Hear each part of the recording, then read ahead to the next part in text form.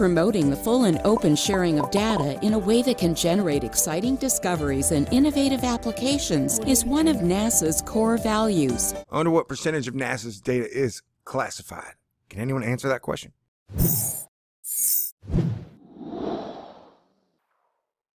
What do you got for me? Good morning, folks. Are you cool? Hey, everybody. It's your heads up. Because I'm going to be dropping some hard Thor news science upon you. Stay cool.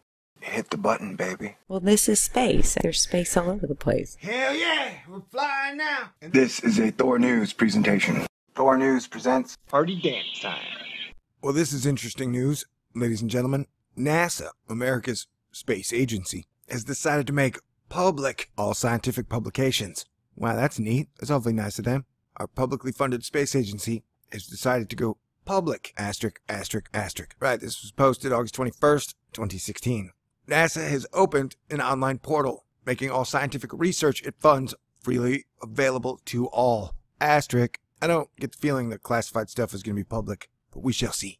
America's space agency has just launched a new web portal that hosts a treasure trove of scientific publications and digital data with free online access to the public. Science Alert reports the free online archive comes in response to a new NASA policy, which requires that any NASA-funded research articles in peer-reviewed journals be publicly accessible within 1 year of publication. A lot of times, that awesome science gets hidden behind paywalls, so even though you've already paid for the science, you gotta pay for the science again to read it, which is mildly confusing, but hey, that's modern capitalism and modern science. At NASA, we are celebrating this opportunity to extend access to our extensive portfolio of scientific and technical publications, said NASA Deputy Administrator Dave Newman. Through open access and innovation, we invite the global community to join us in exploring Earth, air, and space. The database is called PubSpace. It's where you can come on down, have a pint, and fill your brain with some wonderful NASA science, I guess. And the public can access NASA-funded research articles in it by searching for whatever they're interested in,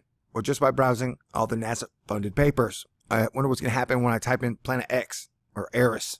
I haven't taken a photo of Eris for like 10 years, which is fascinating. I'm very curious why NASA? What is wrong with Eris? What don't you want us to know? Making our research data easier to access will greatly magnify the impact of our research, said NASA Chief Scientist Ellen Stofan. As scientists and engineers, we work by building upon a foundation laid by others. Right now, there are some 861 research articles in the database. Wow, that's it? From like 50 years of NASA? Comes out to about 15 a year, maybe. 17 a year. Right now, there are some 861 research articles in the database, and you can expect that number to keep rising as NASA-funded researchers get on board with the new policy. As you'd expect, there's an enormous spread of research already on offer, ranging from exercise routines to maintain health during long-duration space missions to the prospects for life on Titan. See, guys, I told you so. And the risk of miscarriage for flight attendants exposed to cosmic radiation. Oh man, that's sad. All of this is now free for researchers or anybody with an interest in science to check out and download. A welcome change from when much of the science was locked behind a paywall. Yeah, it's pretty lame, bro. But not all NASA-funded research can be found in the archive. Some data are excluded from the DMP policy. Patents, publications that contain material governed by personal privacy, export control, proprietary restrictions, or national security law or regulations, and other classified information are all exempt. Yeah, classified stuff, man. Classified stuff is not in PubSpace. I wonder what percentage of NASA's data is classified. Can anyone answer that question? NASA's move comes in response to a 2013 request from the White House Office of Science and Technology Policy, which directed major science funding agencies to come up with ways of increasing access to the results of publicly funded research.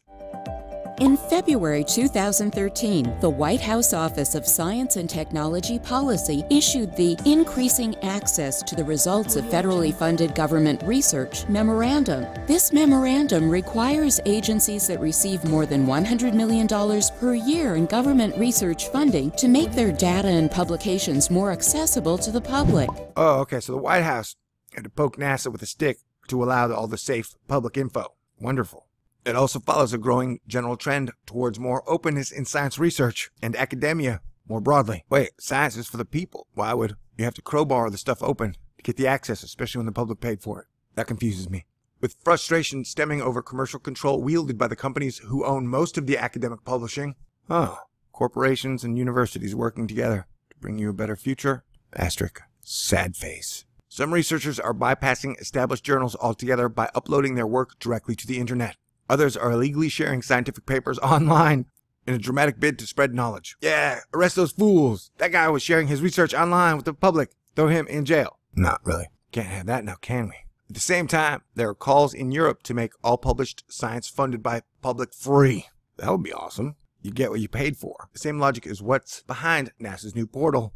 But even the space agency itself could benefit from the initiative, which will help it keep track of the research it's funding more easily. This will be the first time that NASA's had all of their publications in one place. So we estimate what our publication rate is for the agency, but this will actually be able to tell us what it is. What? But this will actually be able to tell us what it is.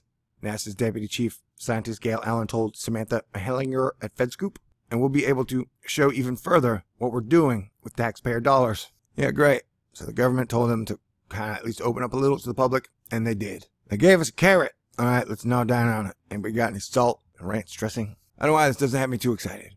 That's too bad. Anyway, in next article, we'll go look at the pub space and see what they have to offer, and then try and figure out what isn't public. All right? God bless everyone.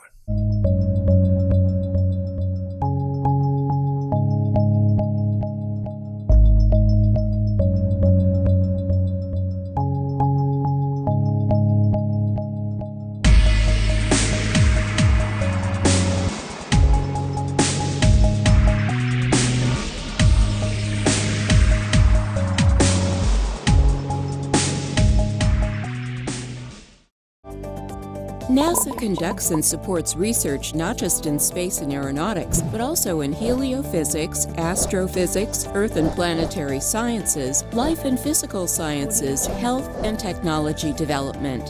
The agency has a long-standing history of sharing its data with research communities and private industry, as well as the general public.